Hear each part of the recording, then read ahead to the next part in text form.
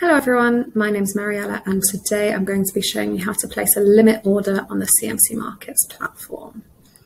So a limit order is an order to enter the market at a better price than the prevailing market price. As the name suggests, this order places a limit on the price you would accept to enter into a trade. These orders can be placed at any time, whether the market is closed or open, but will only be executed once the market is open. So once you've got your order ticket up here, you can choose whether you'd like to sell or buy. You would then input your stake size. And over here to the right, you'll see a drop-down menu. If you choose limit order, you'll then see two boxes appear. This first one is the price you specify that you'd like to enter into the market at.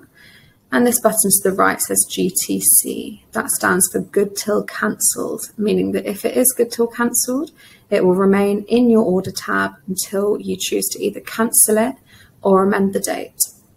If you would, however, like it to expire at a certain date, click the drop-down arrow and you can choose a date for it to remain in your order tab. If we choose the 19th and then press place by limit order, this will go into your order tab and it will expire if the price you specified hasn't been hit on the 19th. That will then disappear from your order tab.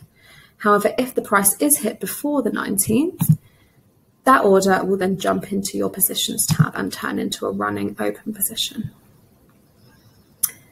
That's all from me today. If you have any other questions or queries, please feel free to look into our live help section of the platform.